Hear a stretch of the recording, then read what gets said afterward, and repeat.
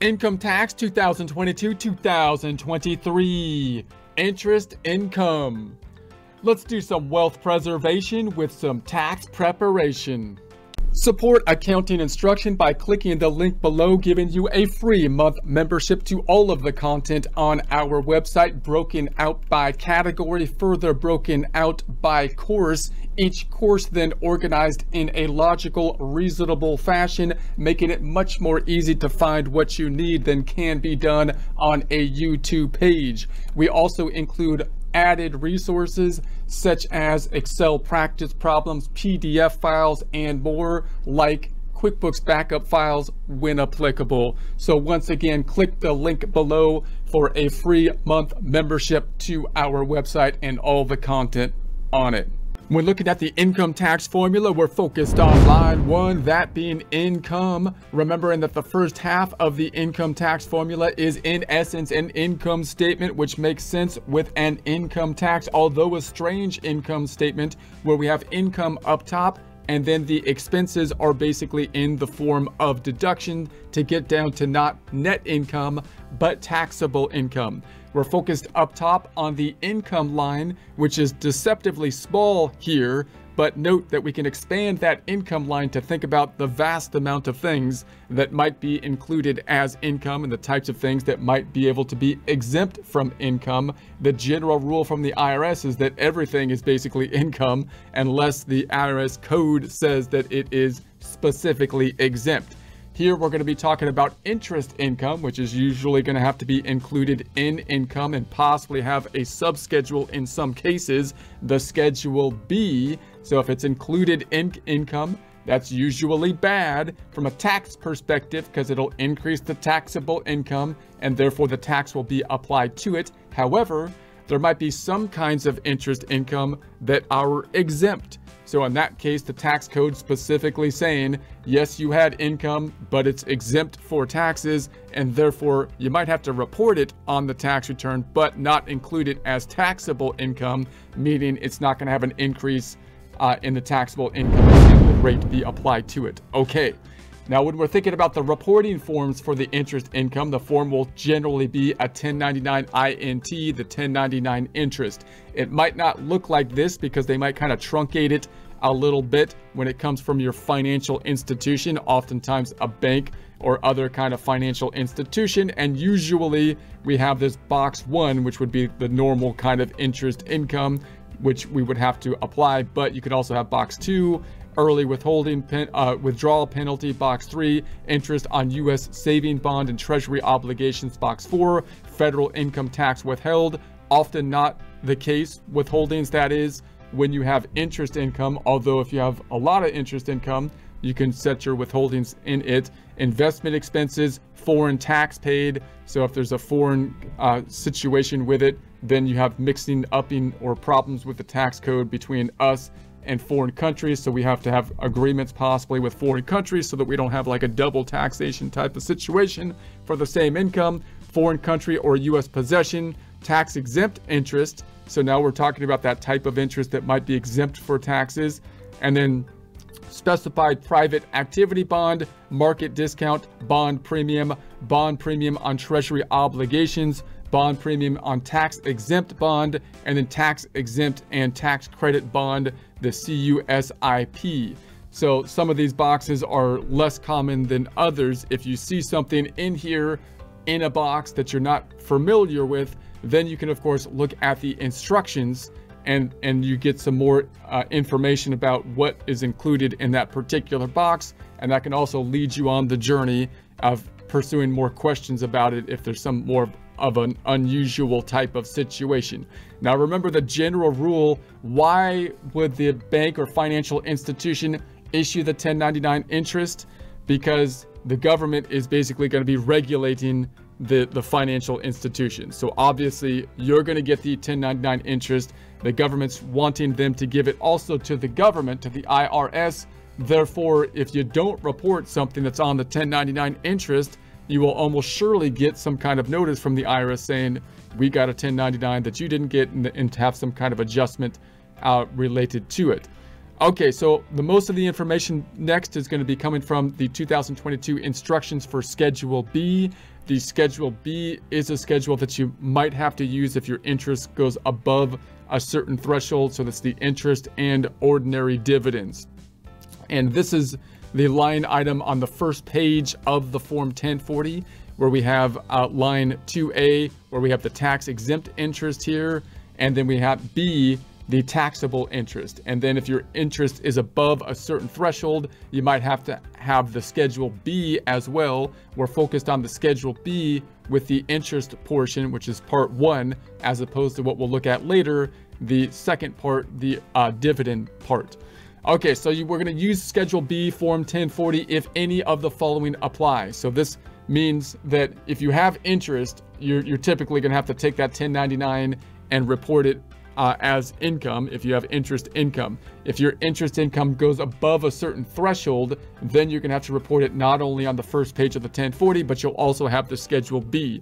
You can test this out, and we will test this out using tax software as we start to populate interest income. If it goes over a certain threshold, then you've got this second schedule.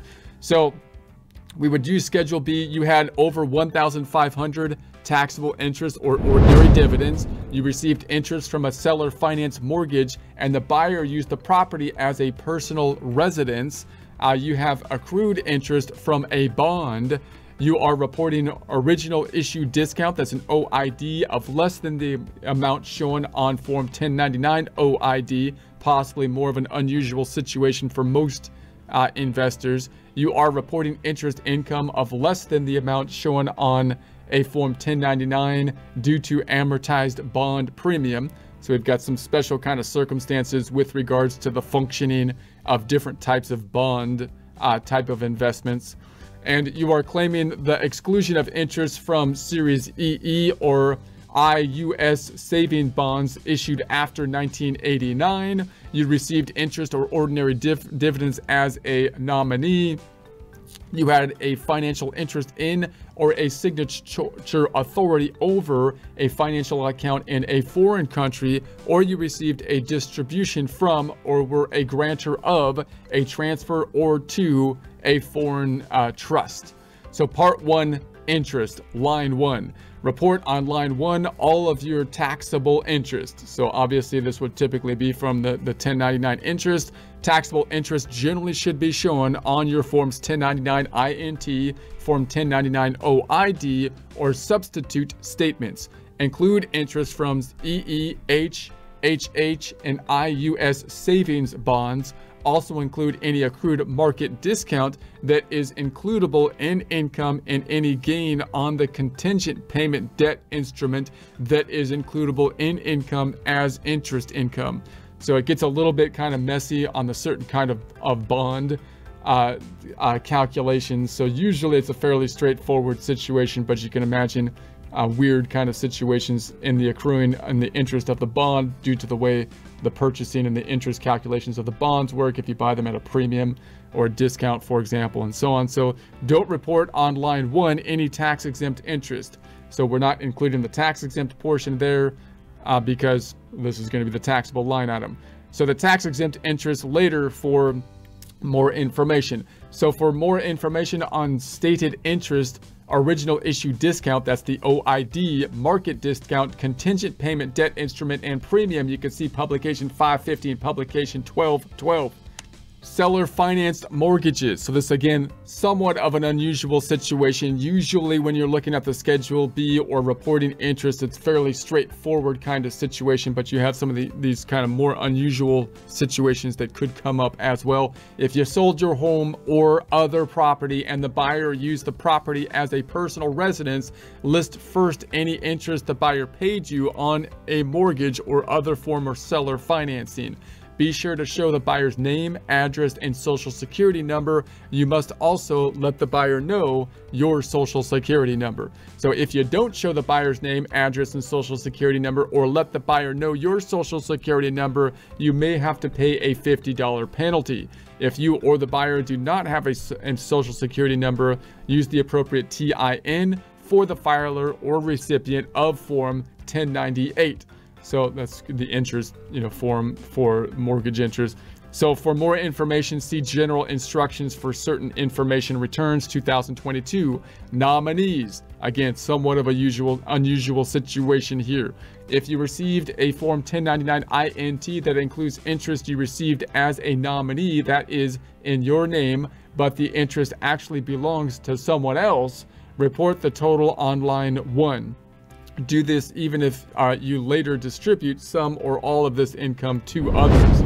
Under your last entry on line 1, put a subtotal of all interest listed on line 1.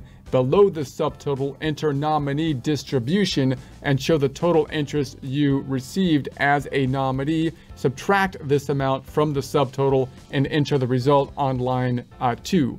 So basically, you're giving them more information in that case. So you're telling them, you know, this is the amount on, because you can see what's happening here, right? If you, the IRS is going to have the Form 1099. And you're basically saying, I've got this 1099 issued to me, but I think it should be going to somebody else in essence.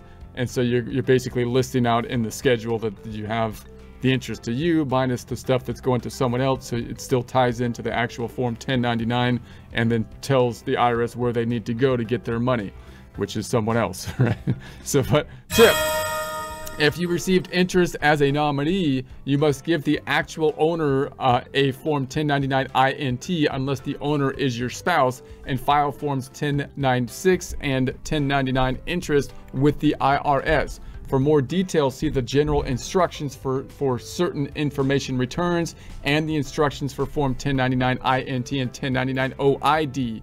Accrued interest. So accrued interest is kind of, the interest has increased, but possibly you haven't received the interest at that point in time. So when you buy bonds between interest payment dates and pay accrued interest to the seller, this interest is taxable to the seller. So if you received a Form 1099 for interest as a purchaser of a bond with accrued interest, follow the rules earlier under nominees to see how to report the accrued interest, but identify the amount to be subtracted as accrued interest. So you might end up with a similar kind of situation where the 1099 possibly has to be adjusted. Obviously, you have to tie in the 1099, what's on it, to what's on your forms, or you're going to have a problem. So if you need to have something different than that, you would want to show the detail of the change and the adjustment to it, so that you could say, hey, this is what's on the 1099, this is why there's a change to it, this is what I'm reporting after that change has taken place. Original issue discount, the OID. If you are reporting OID in an amount less than the amount shown in box 1 or box 8 of Form 1099 OID, follow the rules earlier under nominees to see how to report the OID, but identify the amount to be subtracted as OID adjustment. Similar kind of scenario here. You got something possibly different than what's on the 1099. We've got to tie into what's on the 1099. We need to show the work, show the detail, so that we don't get confused the IRS, and a confused IRS with our particular tax return causes us problems. However, if the payer reported to you a net amount of OID on the bond reflecting the offset of the gross amount of OID by any acquisition is confirmed, premium, no reduction of the amount of OID income reported to you by the buyer may be needed on Schedule B for the bond. Amortizable bond premium. So now you've got, you know, when you buy the bond, if you're investing in bonds, then it's likely that if you're a passive kind of investor, a long-term investor, you might be investing in like mutual funds that have bonds within them, which is a little bit different than investing like in individual bonds themselves. But a bond, when you think about a bond in general, you're basically giving money, like a note, a loan in essence, to a corporation or government entity, and the rate on the bond is fixed. So you might pay actually more or less than the face amount of the bond. If you pay more than the face amount of the bond, then you bought the bond at a premium, and you've got to allocate basically the premium, or the difference between the premium and the face amount is basically considered interest, and then you could deal with this kind of premium problem, right? You've got this kind of premium problem that could have taxable implications with it. So amortizable bond premium. So if you elect to reduce your interest income on a taxable bond by the amount of taxable amortizable bond premium, follow the rules earlier under the nominees to see how to report the interest. So if that is, again, the case, then you might end up with a situation where your 1099 isn't reporting the proper amount of interest after you take into consideration the amortizable bond premium, and you're going to have to show your work again to not confuse the IRS. But identify the amount to be subtracted as ABP adjustment. So however, if the payer reported to you a net amount of the interest income on the bond reflecting the offset of the gross amount of interest income by the amortizable bond premium, no reduction of the amount of interest income reported to you by the payer is needed on Schedule B for the bond. Okay, so now we have the tax exempt interest.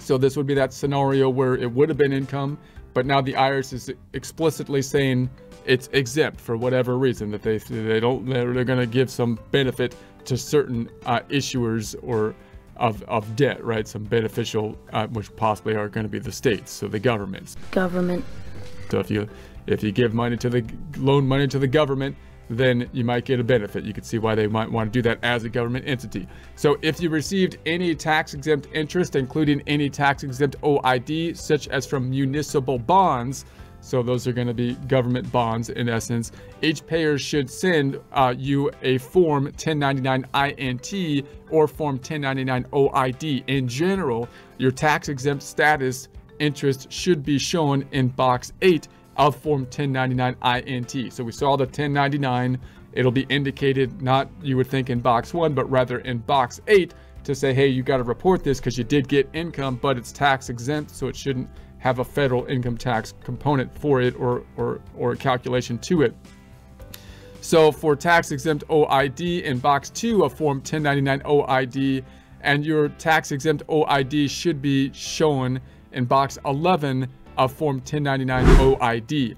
So enter the total on line 2A of your Form 1040 SR. So that's to be the tax exempt place, I would assume.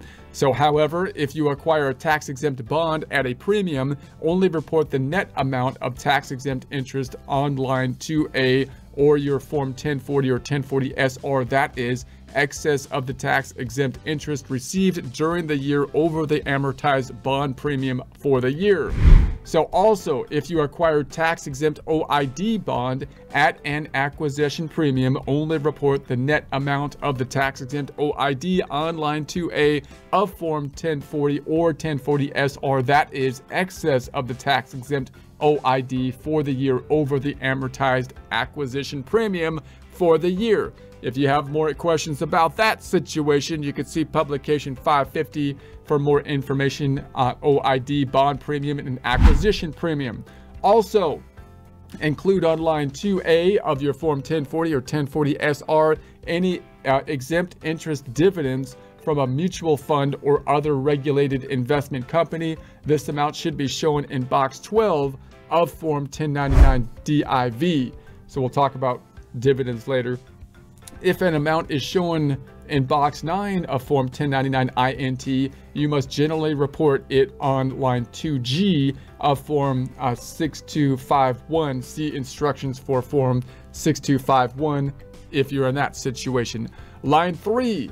If during 2022 you cashed Series EE or I U.S. savings bonds issued after 1989 and you paid qualified higher education expenses for yourself, your spouse, or your dependents, you may be able to exclude part or all of the interest on those bonds. So if you've got those bonds in place, the EE bonds, education, then you can take a look at Form 8815 for more details there.